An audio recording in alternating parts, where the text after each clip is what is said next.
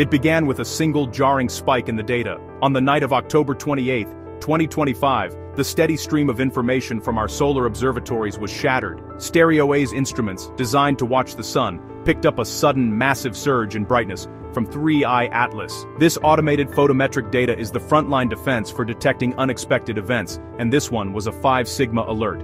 Within minutes, the same alarming signal appeared in data from the SOHO spacecraft's LASCO coronagraph and the GOES-19 satellite. At the Naval Research Lab, astrophysicist Karl Battams, a real-life expert who manages these projects, was the first to see it.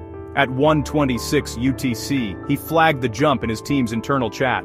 The numbers didn't fit any known model. 20 minutes later, halfway across the world, astronomer Quanzhi at the University of Maryland independently confirmed the break. The object's brightness was now climbing at nearly double the speed it had just days before. With the object lost in the sun's glare for all ground-based telescopes, these space-based assets were our only eyes on the event, and they were sounding a clear, unambiguous alarm that something profound was happening.